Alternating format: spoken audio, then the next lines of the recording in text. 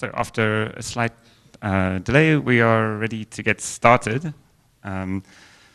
It's my pleasure to introduce to you our first speaker of the morning, Kerryn Gammie, who I had the pleasure of working with when she worked at Prodigy Finance at her previous job. And she is going to be speaking to us about how to explain the black box magic of machine learning and AI to the business and ourselves. Cool. Can everyone hear me? Cool. All right, so today I'm going to be talking about, so what's the story, but more specifically, who it's for. All right, so hello world, I'm Kerryn. I'm up here because I like learning as much as I like presentations. But basically, I want to talk about how, as the world's data is growing, so is our aptitude for AI. Okay. And I think that's really powerful because it means that we can think about problems in a really different and effective way, and we can action it in a really powerful way too. So really, I believe in ideas that are powerful but not exclusionary, and any way we can tell a story and instantiate concepts through storytelling, I think we're on the right track. Cool, so you are in the right place if you like AI, or if you want to like AI, if you want other people to like AI too, and you like stories. Cool. So what I'm going to be covering today, just kind of very high level, what are random forest and neural nets, and that's mostly just because they're really popular, and if you want to do reading afterwards, it's pretty accessible to just find out more information. Then I'm going to go through very briefly like the difference between TensorFlow and Keras, going to go through some story time, deciding which model, and then knowing your audience. Cool. So general guidelines in terms of when you're going to be doing modeling or analytics. The first step is always EDA, so do some exploratory data analysis. Just get a feel for what your data is doing, what it looks like.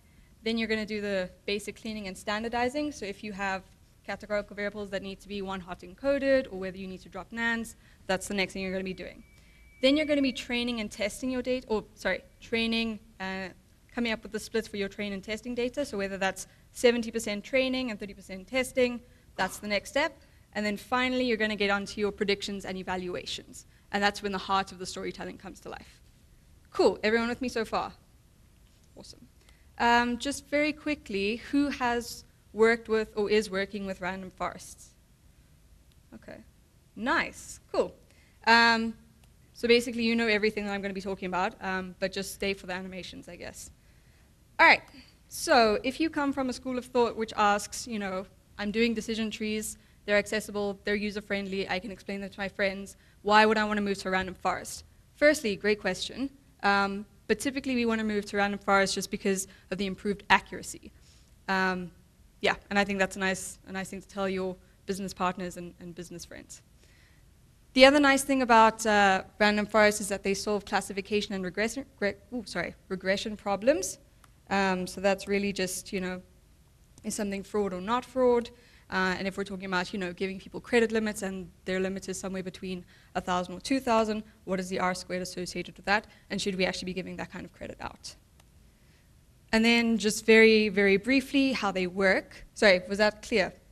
Yeah, okay. So very, very clearly and very briefly, how they work. So you're going to load your data, you're going to set your libraries, you're going to determine your target variable, which is really the thing that you want to predict for, so fraud or not fraud, or the class of fraud. You're then going to split out your data into your training and testing. Your training data is going to be bagged, which just means that it's going to be bootstrapped and aggregated.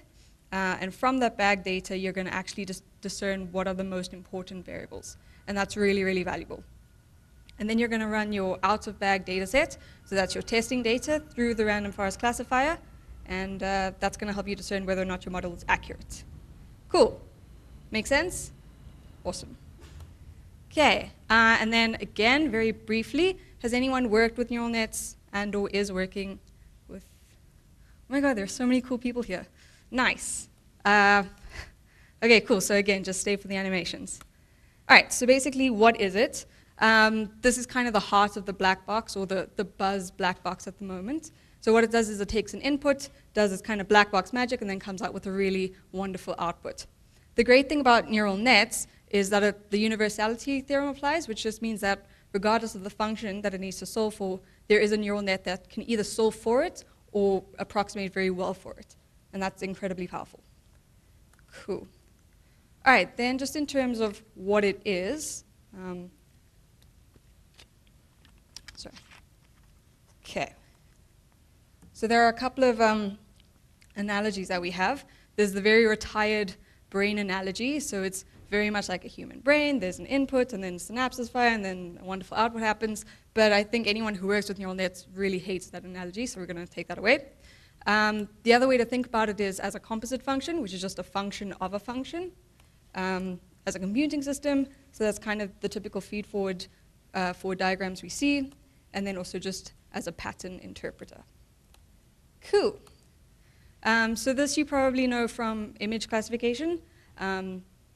A neural net will just try and identify different shapes that are kind of localized to a particular image, and then say, yes, this is a cat, or no, it is not a cat. Cool. All right. And then if we talk about activation functions are the things that essentially make neural nets work. And if you don't have an activation function, your output's just going to be linear. And if your output needs to be linear, that's fine, but then you shouldn't use a neural net. Okay.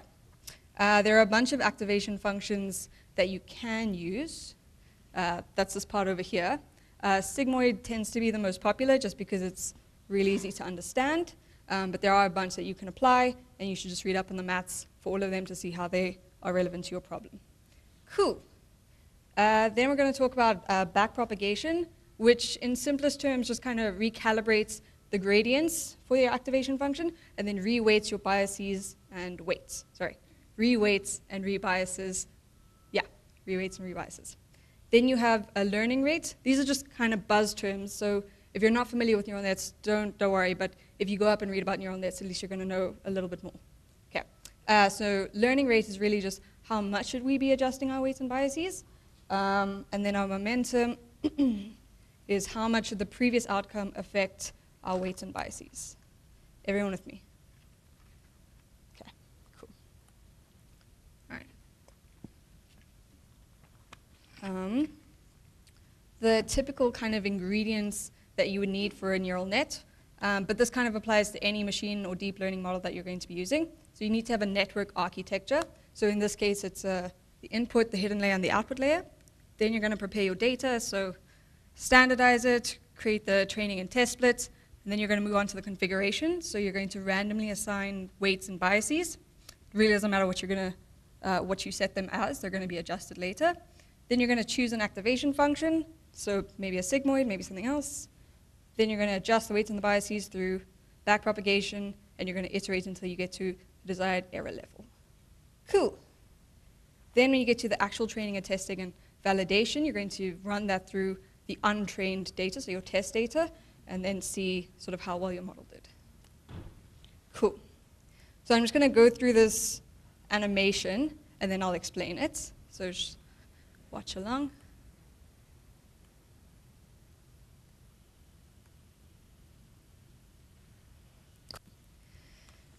So I'm just going to go through it step by step. So basically on the left where the blue is, those are our inputs. And then you see the weights 1 all the way to 6. Those are our weights.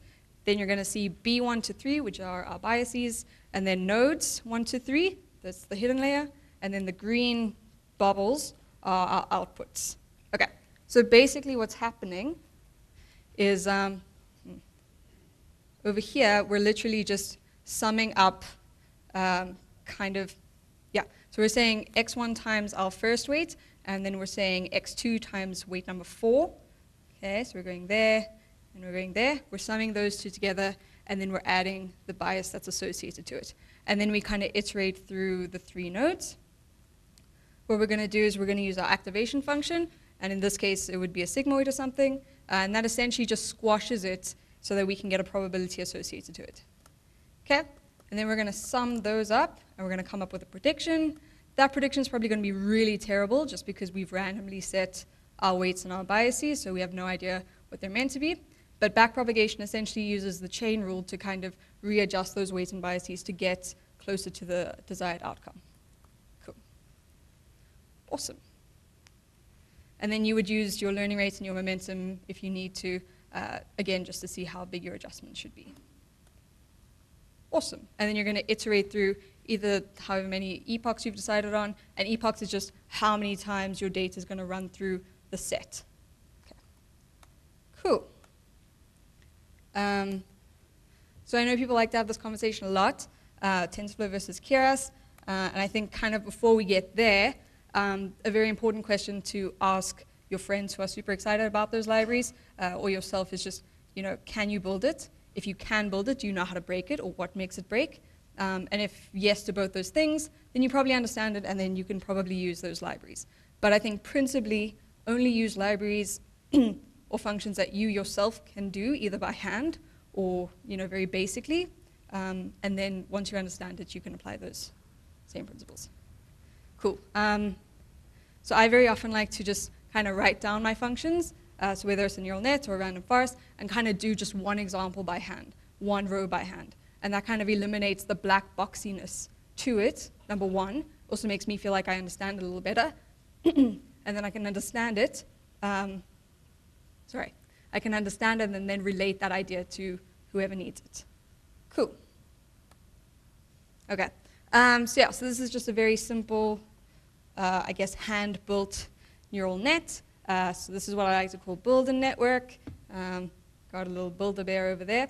But yeah, really you just kind of assign your own weights, your own inputs and outputs, and then you come up with your backprop function. Okay. All right. But then when we actually move into TensorFlow versus Keras, is there a difference? I mean, yes, TensorFlow is kind of like the heart and soul of deep learning right now.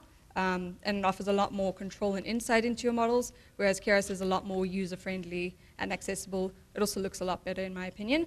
And then when we combine the two, we kind of get this holy, matrimony of deep learning libraries. So yeah. Cool. Now it's actually time for the story. Okay. So Guido van Rossum, who is the founder of Python, he recently stepped down as benevolent dictator for life earlier this year. And I don't know if you know, but he's actually really good at origami. And that's going to be his new business venture, making origami. And so he's good at two things, making roses and tulips, which are the easiest of the flowers, but whatever. Okay. And he's obviously really good at kind of documenting his data with respect to the flowers that he builds. So he always writes down the length and the width and then the type. Okay. Except in this time where he didn't classify it, so we don't know if that is a rose or a tulip. And where it says type there, rose is 1 and tulip is 0. So in this instance, we don't know if it's a rose or a tulip. Ugh. But luckily, his best friend, Mr. Model, is kind of an anthology of machine learning and deep learning algorithms, and Mr. Model is going to help him kind of classify this problem. Great. So Mr. Model says that we should use a neural net, and it's going to use the sigmoid function because it's super easy. And so this is a hand-built neural net. Obviously, there are fancier ones in TensorFlow and those kind of libraries, but just to get the principal understanding, I'm trying, or Guido's trying to figure out this gray dot over here. Is it a rose, a 1, or a tulip, a 0? Okay. And I think when you look at this data, it's like a little bit unclear. If you're looking sort of vertically, it looks like it could be a rose, but if you're looking kind of horizontally, it could be a tulip. Cool. Then over here, we just have the basic kind of network architecture. Here we have our activation function. So the green line is the sigmoid itself, and then this, I guess, kind of olive line is the derivative. Cool. Okay, so now we're going to train, and we've just randomly assigned our weights over here and our biases. It's the number of iterations. This is our learning rate. And essentially, we're going to get our cost function over here, and what we want is for our cost function to go down. And it looks like it has, so great. Cool. And then again, here we have our predictions. So here we're using our sigmoid. And if you remember, rose is 1 and tulip is 0. Okay, so it's very likely a rose with that number over there. So 0.97 is closer to 1 than it is to 0. So it's probably a rose. And And if we were to plot that, you would kind of see that it falls very nicely in the row space over there. Cool. Does that make sense? Awesome. All right, so story time continues. So he's actually doing really well in the origami business, and he's actually started lending out money to people who want to buy roses or tulips. So great. However, he's starting to encounter some fraudulent characters, some snakes, if you will. And so I come along and I'm like, look, dude, I really want some credit for some dope flowers, but I see you won't accept my proof of income. Why? Basically, he thinks I'm a snake, which is just really rude. But he's identified a larger problem, which is, fraud, and he kind of wants to classify, given a set of data, sort of what fraud exists, what potential fraud exists. So we're trying to predict this thing called class. So 0 equals, fake, i.e. it is fraudulent, and 1 equals real. So it's an authentic proof of income or bank document or whatever. Okay. So I'm not going to run through the notebook itself. I'm just going to show you the output. But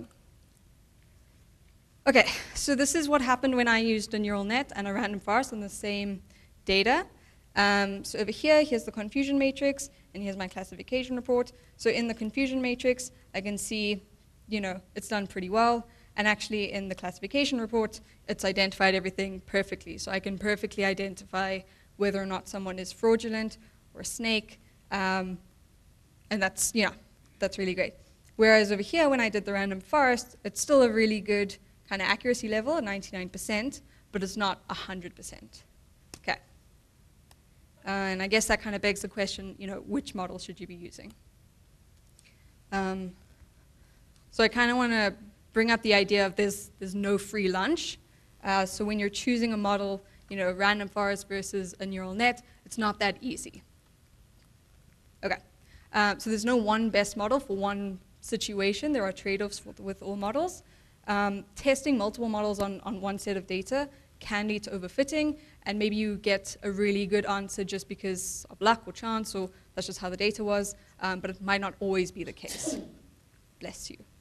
And then training many models or using different types of models can be incredibly time-consuming and resource-intensive, especially when we're talking about deep learning models. Okay, so I guess, so which model for what? What you should do is kind of work on your features and try and improve upon your data.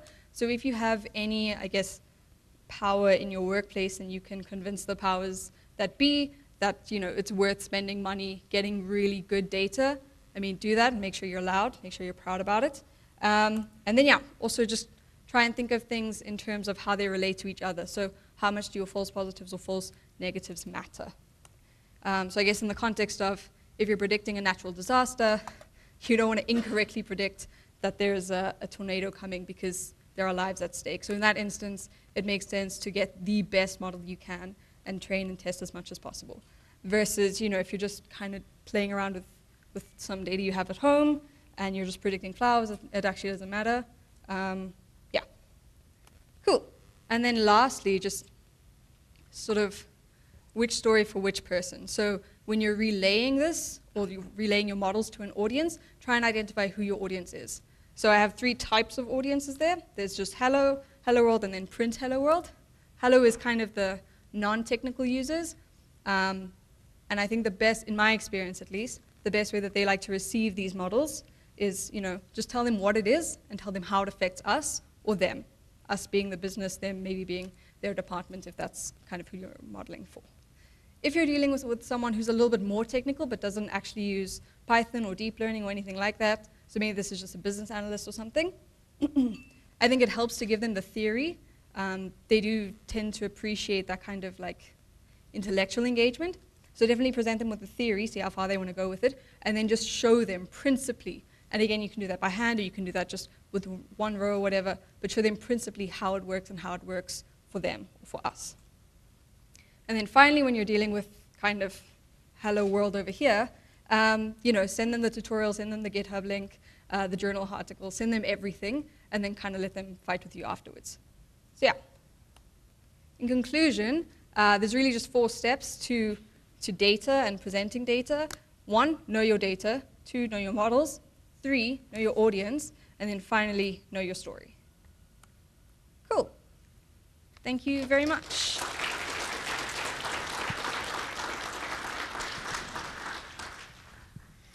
Cool. Thank you. We have some time for questions. If you'd like to ask a question, raise your hand. And we also have $100 of Microsoft Azure credits to give away to a question that Kerryn likes. Oh, nothing hard.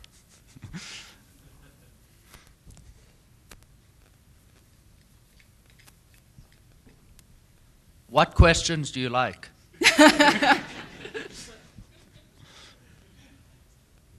Were you asking seriously? Or? Oh. I usually like questions that are like, you know, what was the most fun you had doing this? Those are kind of my favorite questions. What was the most fun you had doing? Honestly, the animations. So I was going to ask you, how long did that take to make this presentation? So if I'm not being honest, an hour. If I'm being honest, a couple days. Yeah, that's really well done for a couple of days. It's Thank beautiful. You. Thank you.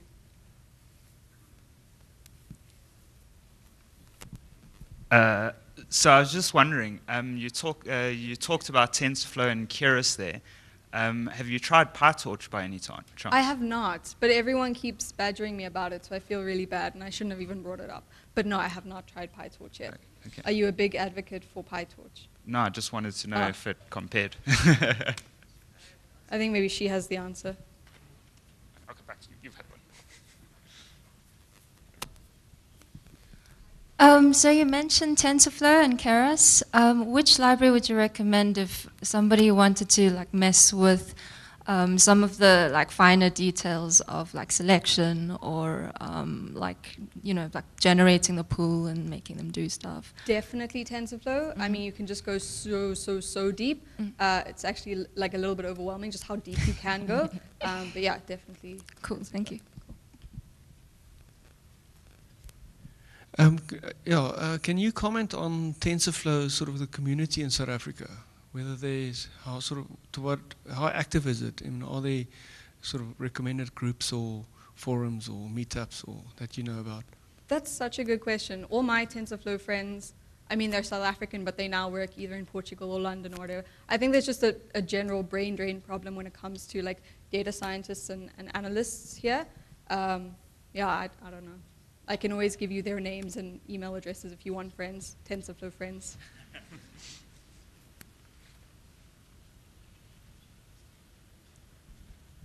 From your experience, how do you select the number of neurons and hidden nodes in your neural network? Yeah, that's a really good question. I don't know of the magic formula. If it does exist, someone please tell me. I think really just trial and error. I think the one thing that really does help is the first step, which is EDA. So explore your data and understand kind of what it looks like. Also understand what exactly you're trying to model for, and then just, I guess, thumbsuck and do a really good thumbsuck, and then come up with the number of hidden layers. I always start with 1, and if it's not enough, then go back to the drawing board. Another thing I like to do is just kind of bounce ideas off other people. What do they think? Especially people who are more experienced than I am. Was that a really good question like this or not? What? Was that you said it started off by saying that was a really good question. Oh, that is a really good question, yeah.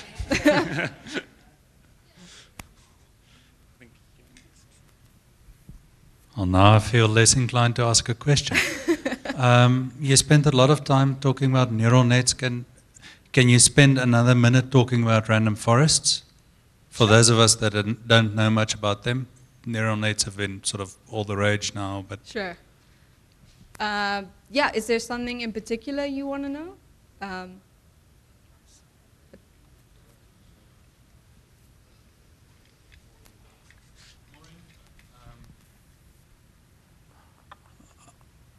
I don't know.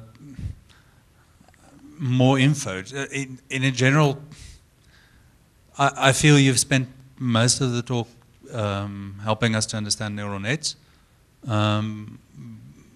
but I still have no feel for random forests and Sure. how they work. Sure. Okay. So I mean, they definitely like, I guess, take off where decision trees sort of stop. So a decision tree, you know what a decision tree is and looks like. So essentially, it kind of just takes a. I actually have a nice illustration. Let me.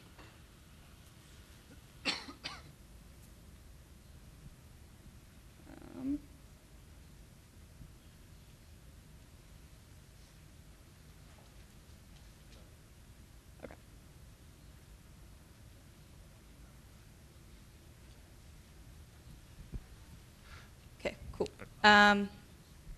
Okay, so we have that big green dancing box, which is our whole data set. Then we have the smaller part, which is our training data set, and then the testing one, which is the yellow one. And so the red block is the one that we're going to bag, which is, you know, bootstrap and aggregate. And then it's not very clear, but that dotted line that says yes and no, that column, that's essentially what we would want to predict for. So column N. Okay. Why isn't it? Okay. So yeah, so just in terms of actually like the value of random forests that you don't necessarily get from decision trees. So if this is our training data set over here, what it's going to do is it's going to bootstrap that data. So you're going to have a much bigger and much more robust and randomized data set that came just from your training set. So for instance, I might have in these three subsets over here, all of which are a bootstrapped set of the training data. I might have, you know, row 1 up to row 300 in here. I might have random rows like 10 and 20, and then rows 300 onwards, et cetera, et cetera, et cetera. So that's kind of how you get this very large data set. And so that's one where the bootstrapping happens, and then the aggregation. And then, these colors are awful, I'm sorry. But essentially from your subsets of the training data, the ones you've bootstrapped and aggregated, you're then going to kind of make decision trees for all of them. And from the decision tree, you're going to predict, you know, the column you were trying to classify. And then what happens is this thing called voting. So it's going to essentially count the number of classifications that you had. And then the highest number of classifications is the one that is, I guess, that's the one that's actually going to be classified. So in this instance, at the bottom here, you can see that this decision tree said that variable B, and then decision tree 2 said it was variable C, and decision tree M said it was variable B again. So if you add all those up, add all of them up, B is the most, I guess, the most common answer. So the mode of that is then your most predictive variable. So you get your variable importance there. Okay. Cool. And then essentially you're going to run your, so this was our testing data or validation data, and you're going to run it through the decision tree classifier and pretty much get to the same thing. Yeah, and then you'll do, you know, whatever you want, a confusion matrix or classification report to see what your type 1 and type 2 errors are. Yeah. Does that explain it? Awesome.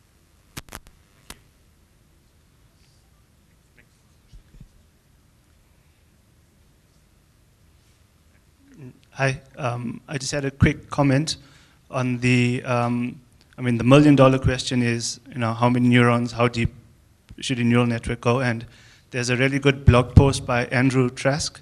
I'm not sure if people are aware of that, but that sort of goes into how to think about finding out the answer for your problem.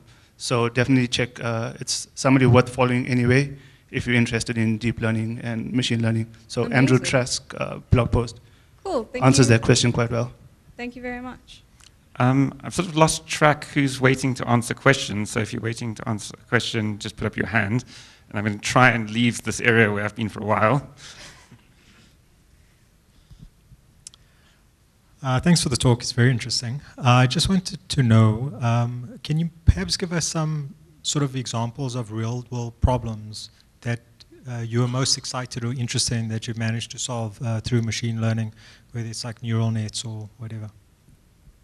Sure. So I don't want to say solved because it's not really solved yet, but in the process of solving, I guess. So if I look at random forests in particular, so At work, we use decision trees for a couple of reasons. One, our capability system can only work with decision trees for that kind of decision engine. And then also so context, I work at a financial services firm, Woolworths Financial Services, so we work on 3 different products, credit card, personal loan, and store card. So then we assign limits for all of those products, and we either increase or reduce limits, whatever. So when we're just kind of setting people's credit limit increases, typically we use decision trees to do that. And random forest, I think, provides a much more robust way to do that. And particularly in the context of IFRS 9, which is a new accounting policy, it means that when you're assigning a credit limit, you have to hold stock for the unutilized portion as well, because you're assuming that someone could go bad. And that's really expensive. So if I give you 100,000 and I have 100,000 for myself, and you utilize, say, 10,000, and I utilize, say, 90,000, I still, as a business, have to hold 90,000 worth of stock just for you. So that's a lot of money. So if we can better engineer the way in which we assign limits and assign credit limit increases and those sort of things using, say, a random forest or just something that can provide us more accuracy, I mean, bonuses for everyone. Question from looking from the outside in. It seems that a lot of work has gone into the AI portion of the problem.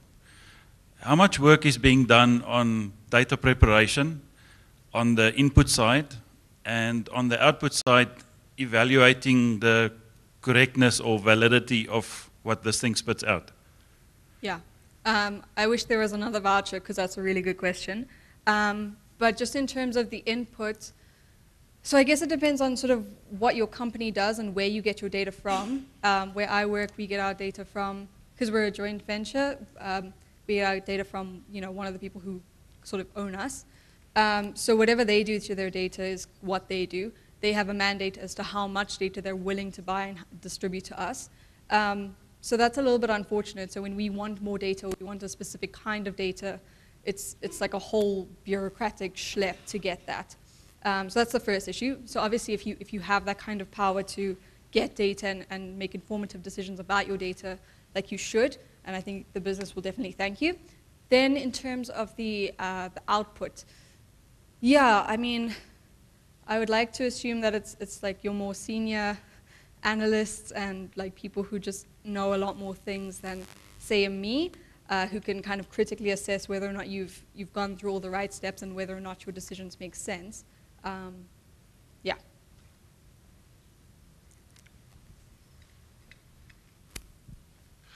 So, just out of curiosity, are you just using feed-forward networks, or do you have some kind of recurrent neural networks as well? I mean, no, there are people who are doing cool stuff with recurrent neural nets. I'm not, because I'm kind of a baby. But no. Cool. I think we have time for maybe 1 or 2 more questions, roughly, depending on how long the questions are. I just want to ask about your rose and tulip example.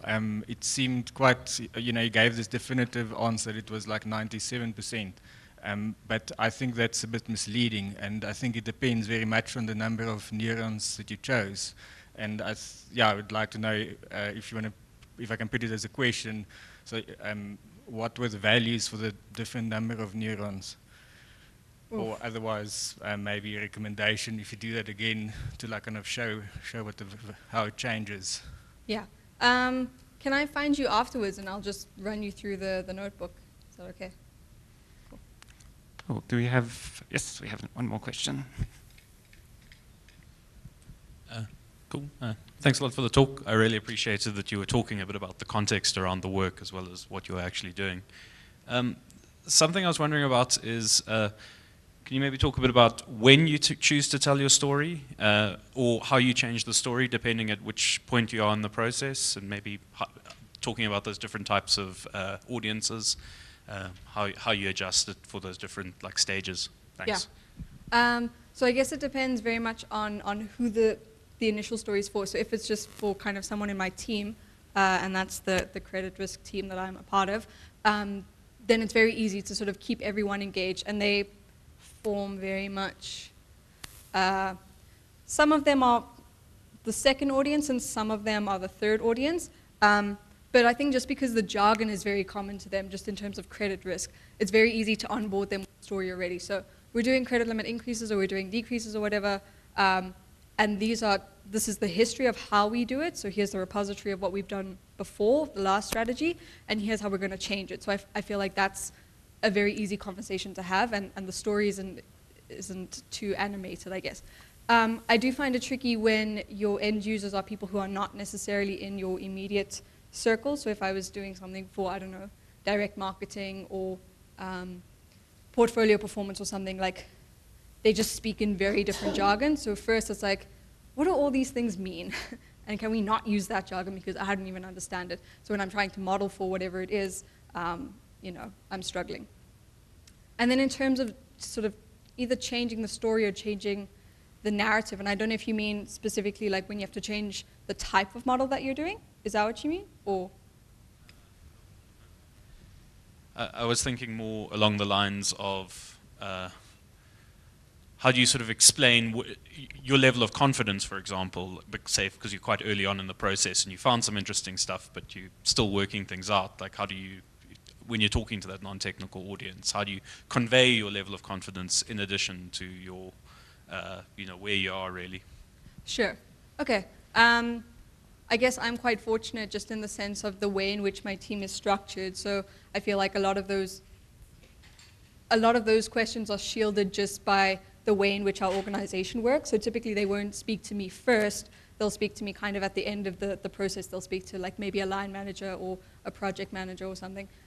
So obviously it's my task to, if I'm speaking to my line manager, someone who is very technical, so third audience over there, it's very easy to you know, deliver those ideas. If it's a project manager who's either, you know, audience 1 or audience 2, again, it's really just kind of breaking down the jargon and then just showing them principally how things work and why we're doing this instead of that. And I think that kind of just gives people the confidence in you, and you also have more confidence in you because at least you know why you're doing this instead of that. Cool. Thank you very much, Kerryn.